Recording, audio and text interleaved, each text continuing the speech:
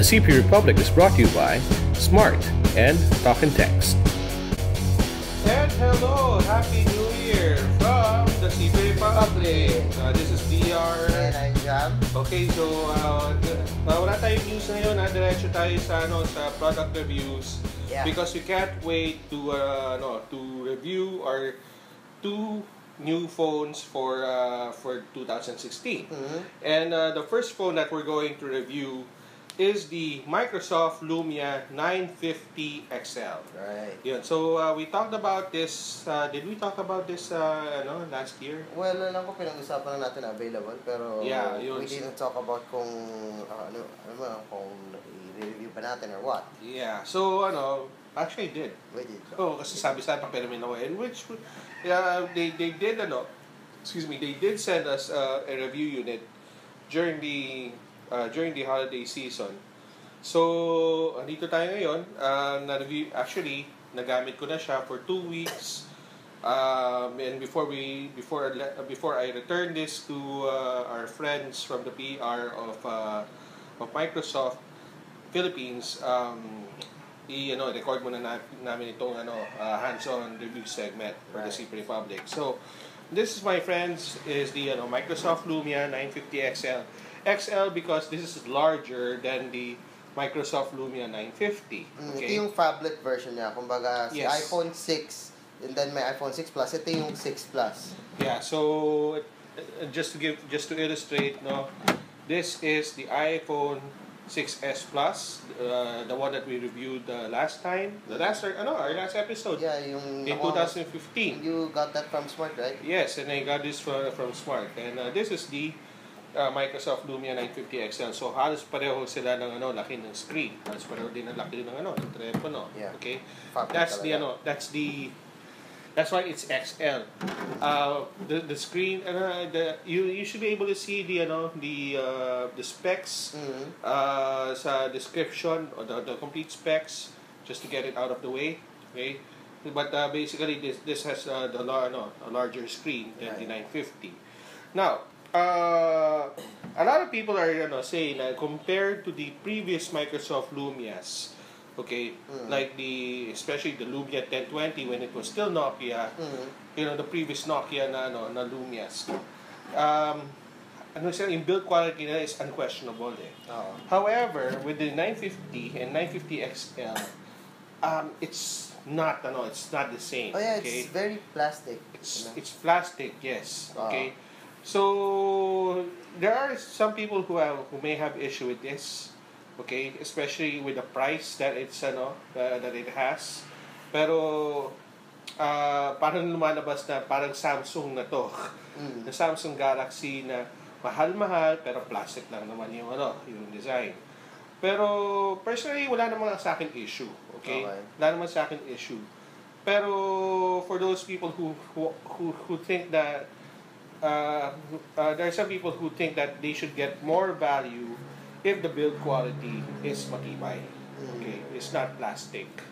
So, yun ang siguro magiging downside for people who are looking who would like to check the Lumia 950 XL. So, you have the big camera here, the pure view. Hindi siya maganda tignan, honestly, yung kanyang design. Really? For me, it looks nice naman. Maybe it's just me, pero I like the way it looks eh.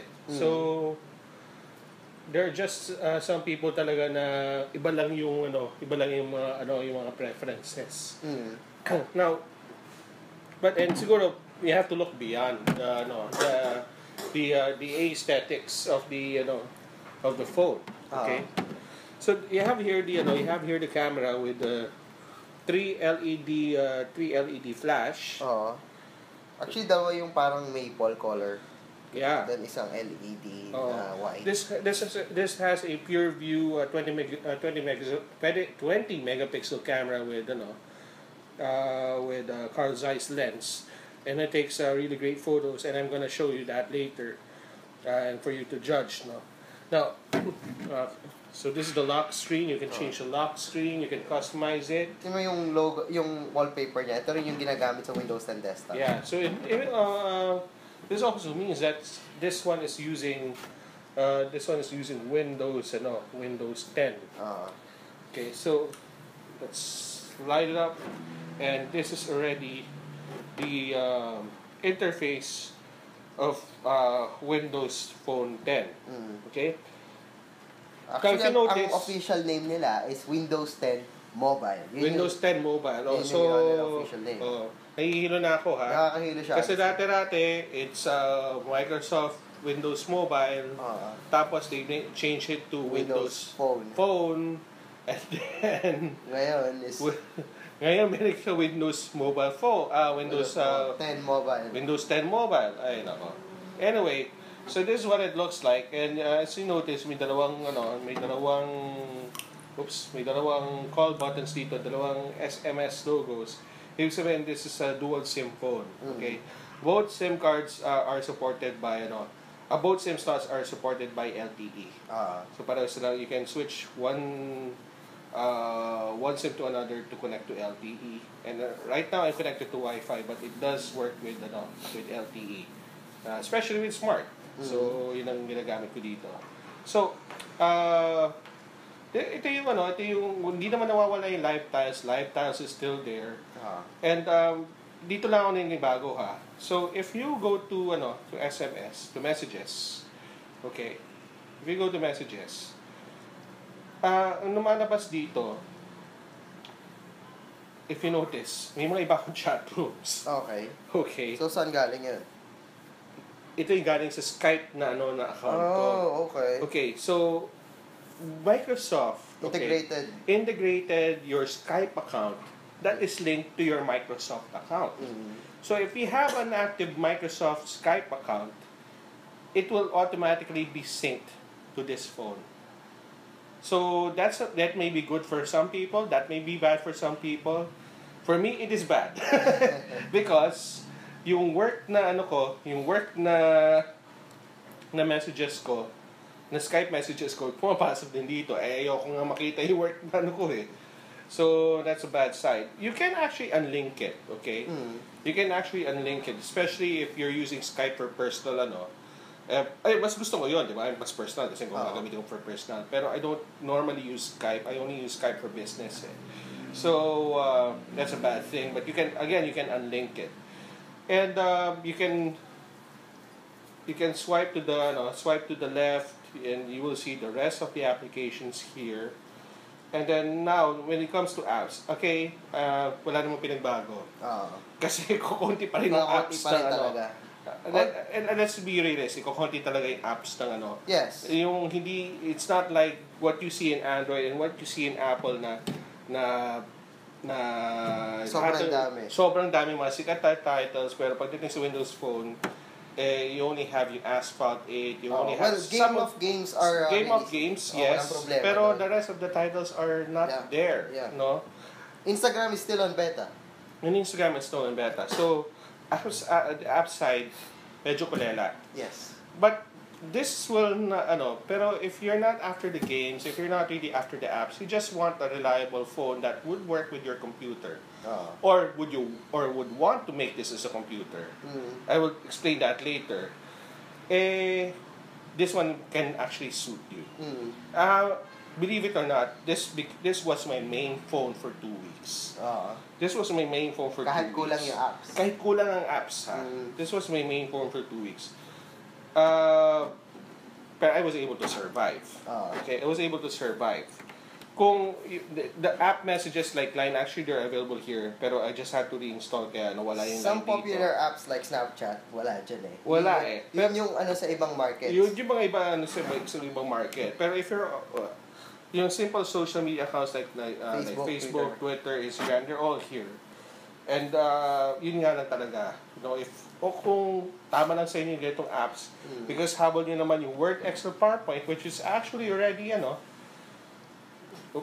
which is already built in here, then there shouldn't be any problem. Yes. Kasi may mga iba habol na Word, Excel, PowerPoint, that they want to they want to create documents, mga productive, diba?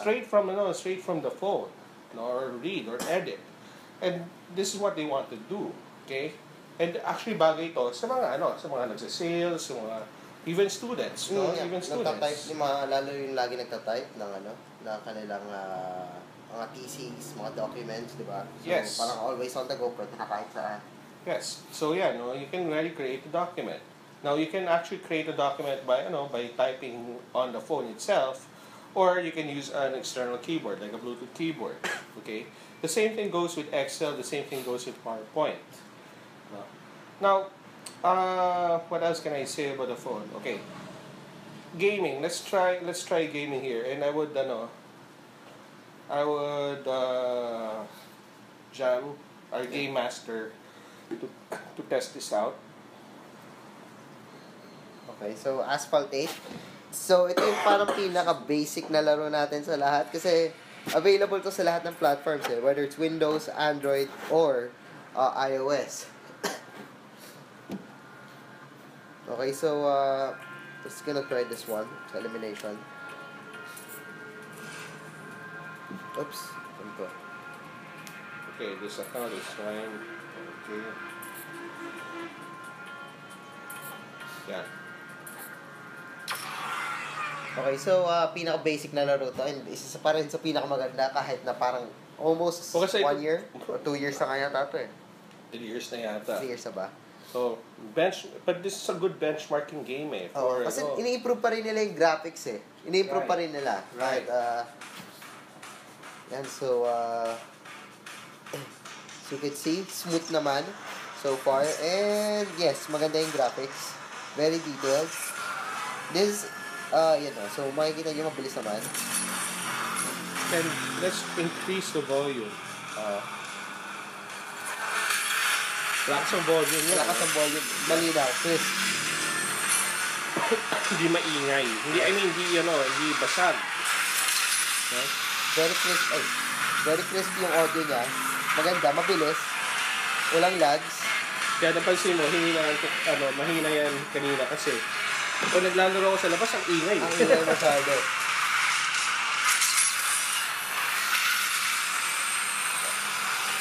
So nakikita niyo naman. Maganda yung niya. Maganda yung output ng graphics niya and maganda almost lahat.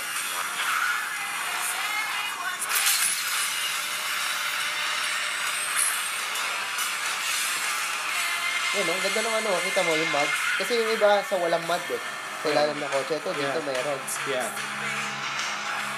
Maganda Actually, so it's good, right? It's really good. Yeah. So it's actually powered by a Snapdragon na 808 processor. Actually, it's this one, the XL has a XL pala to, sorry. The XL has 810. 810 pala siya. Yeah, 810. So, one of the most powerful processors na nasa mobile end. It's also used sa Huawei Nexus 6P and sa other flagship devices. Yeah, so ito yung very flagship too. So anyway, that's how the game is played. Yeah. So you see the games, and now let's check out the photos. Now, yung photos naman, I was able to take some photos using the Lumia. Ito indoor shot to ha. And look at the crispy pata na ito yung favorite shot ko Sarap ng crispy pata See, look at the detail of the crispy pata. Look at that. Look at that. Wow, ang sarap. Yeah, di ba? Pero that's low light. Yeah. This was taken during low light conditions. Ganda ng No? Ganda ng display, ganda ng Yeah, so it's a 2K display, di ba? Quad HD pala na display. Quad HD, yeah. So, yeah, a picture of a sandwich. This was a picture taken at night time sa BGC, no? Okay yung pagkakuha niya Malinaw, Yeah, I don't have to I don't think I have to demo yung mga day shots. No? That's already a given But taking the night shots and the low light condition shots. Ganda. Ganda ng kuha niya. Okay? So ganda kita mo, kahit matilim siya, lumiliwanag talaga Yeah. Maganda yung low light. Iba talaga low light sa Nokia, sa PureView. Yeah, iba talaga yung kuha sa PureView. Okay. Now, you see this is the Microsoft Display Connector. Pag kinonect mo tong phone na to, ito yung pinaka gusto kong feature sa lahat sa Lumia. If you connect this box, no, with the Lumia, with this Lumia, okay, or any compatible Lumia, itong Lumia to will become a desktop PC. Okay. So ito, i-connect mo tong display port na to sa LED TV or monitor using the Microsoft using an HDMI cable together with the USB keyboard and USB mouse. Actually, this one can be used as a touchpad.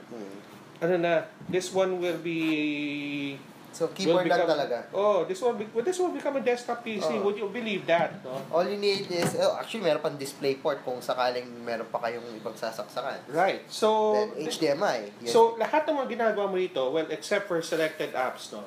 Except for selected apps, can be displayed on your monitor. Okay. So, ito parang lumalabas ito is, this is not just your smartphone. It can also be your desktop. Right. And whatever, ang kagandahan dito dyan, lahat yung mga, kunyari, dami kong bukas na Word, dami akong bukas na, na browser sa Microsoft Edge. Lahat yan nabuksan sa, dito sa phone.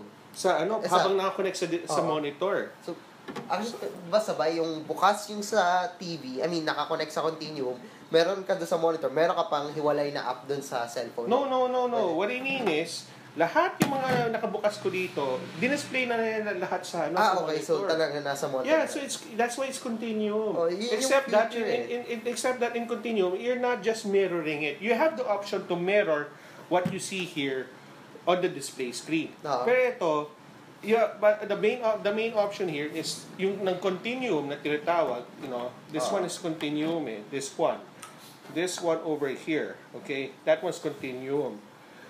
Ang pinaka dito is it will make this into a desktop PC. So it will give you the same yung interface na makikita mo sa monitor is parang naka-Windows na desktop. So parang binibigyan ka ng Windows 10 experience. Full Windows 10 interface. Almost full Windows interface. A smartphone. Using the smartphone. Alam mong maganda dyan, it's just the start. This is the start. It's not perfect because hindi lahat ng apps compatible. Yes. Pero kung patuloy na ito gagawin and people and developers would support it, people would support it, no?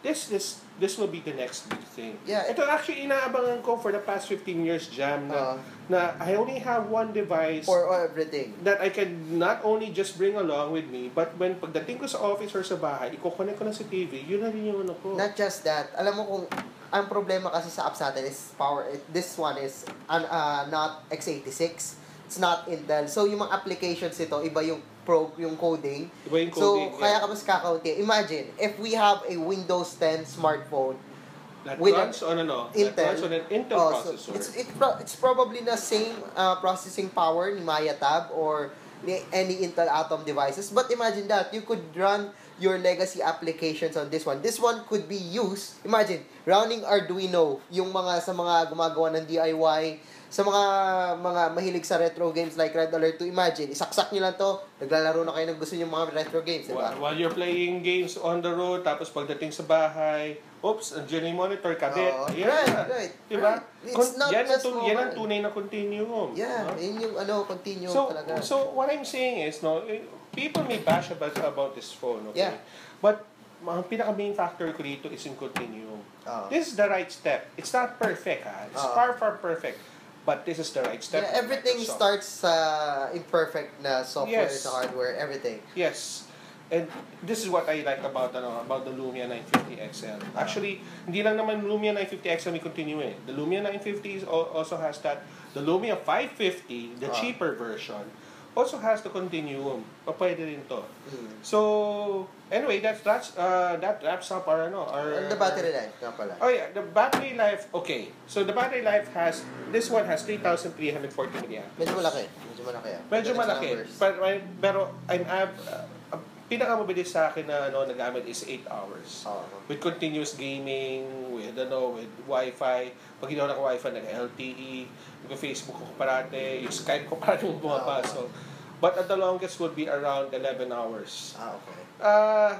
One reason medyo, kasi is medyo, no, medyo disappointing kasi I would have expected more. Oh, yeah. But, pwede na rin kasi if you're gonna leave the office naman natin, if you're gonna leave from the house like for 9 hours, kaya naman.